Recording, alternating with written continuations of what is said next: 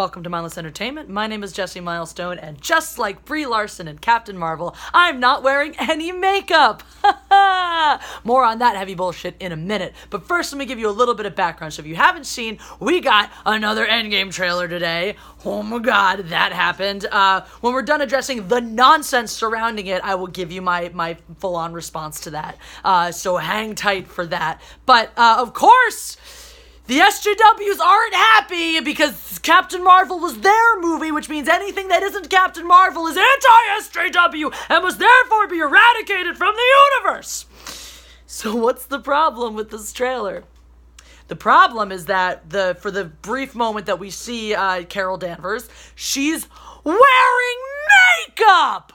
Oh my god! How dare she? How dare women wear makeup in this woke age? Because as everybody knows, wearing makeup is a sign that you are anti-feminist. You must wear makeup, or if you must wear no makeup at all in order to support feminism. The second you put any makeup on, you are an anti-feminist. Right, SJWs? Because none of you ever wear makeup ever at all, and don't have any insecurities about how you look without it. Duh. While we're on the subject, y'all who are shaving your legs out there, anti-feminist right there. Anti-feminist, because shaving your legs is part of the female beauty standard that was created by men, just like the male beauty standard is created by women. So, y'all are just doing that to please men. I heard all sorts of nonsense when I try to bring that point up. No, I just like the way it feels. Really? You like the way it feels so much that you're going to spend that much money over the course of your life and go through that much inconvenience? Yeah, okay, sure. Whatever helps you sort through that cognitive dissonance. So anyway, we're all mad now because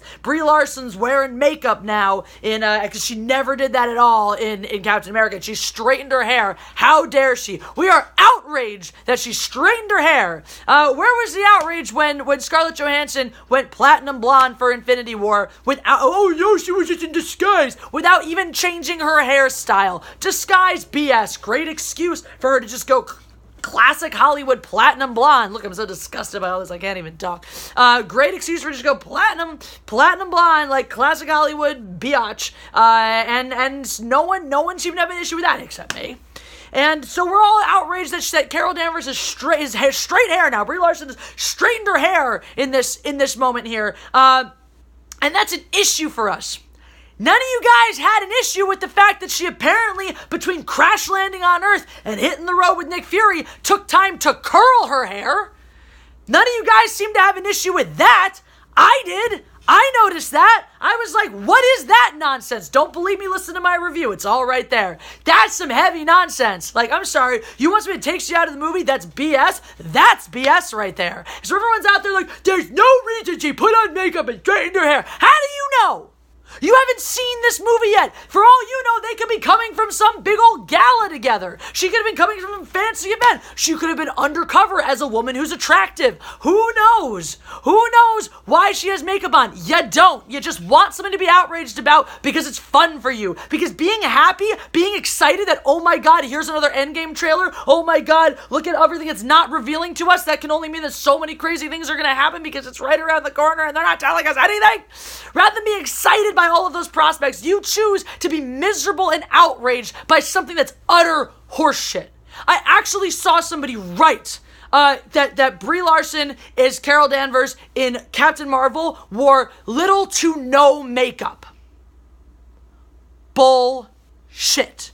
So back to the point, like I said, look at me, not wearing any makeup. I am wearing a ton of makeup right now. I'm actually wearing a lot more makeup than I usually wear for my videos. I just did it in such a way that it's not sticking out at you. I'm not like, didn't wear as bold of a mascara as I usually choose, or as bold of eyeliner colors, but I put on eyeshadow. I usually never put on eyeshadow. I put stuff on my lips. I put extra layers of all the foundation-y stuff and contouring and weird stuff that I never would usually do. Because actually, to make yourself look flawlessly skinned and beautiful with, in an all-natural kind of way actually takes a butt ton of work and quite a bit of makeup. Thank you very much. Brie Larson's skin, flawless throughout that film. That is pounds upon pounds of makeup. Because, by the way, first of all, and there's not even a criticism because everyone has to wear makeup for the camera. The guys in that movie were wearing makeup too. If you just put a camera on someone's face, it looks shiny and washed out. Like this. If you don't put any makeup on them. It's ridiculous. But you put tons of makeup to make someone's skin look flawless in HD like that.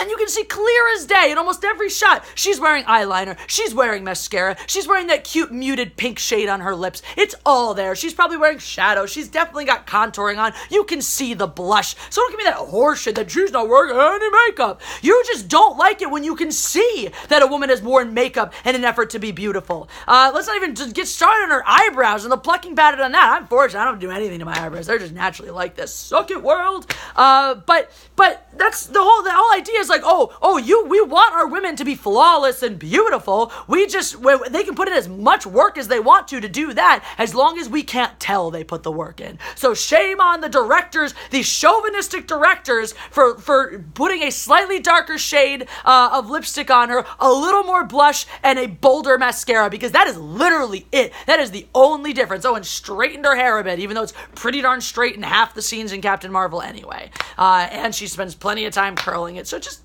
shut your damn mouths and be happy for once. I know it's a foreign concept that you can't wrap your little heads around, but just try to enjoy life a little. Try to just not be miserable about things that don't matter all the effing time.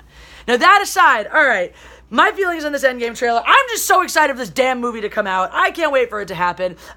We didn't get too much information. We learned one really, really critical thing in this, and that is, obviously, which I think we all knew anyway, Tony Stark and Nebula are gonna survive this flight back from La La Land. Because we see them in this montage, in that little scene marching with everybody else. So they survived the trip. Oh my God. Everyone clearly was convinced that Tony Stark was going to die like that. But no, they survived. So wow. What a big reveal. Not really, but it's kind of, I don't know. Maybe it's comforting. I don't know. And if it wasn't already clear before, it's pretty clear now that the main objective of this film is not to defeat Thanos, but to go back in time and stop him from snapping in the first place. I think we were all pretty much on board with that. But the tenor of this trailer, if you weren't, really, really reinforces that. So what have we learned today? Endgame is probably going to be awesome, and SJWs are morons. So pretty much par for the course. In other news, water is wet and the sky is blue. So thanks for listening, guys. Go ahead and press that like button if you enjoyed this video, and share, comment, all of that stuff helps so much more than you know. There's a video popping up now that says get involved with me. Click on that. You get all my links, Patreon, t-shirts, Teespring, right? That's got my new Fifi's t-shirts. Fifi's, they're like feelings only cuter. So go ahead and get your Fifi's t-shirts today. Those are super cool. Social media links, business contact, ways to get in touch with me. So go ahead and check out all of that stuff. And you guys are so amazing. I love you all, and we'll talk again real soon.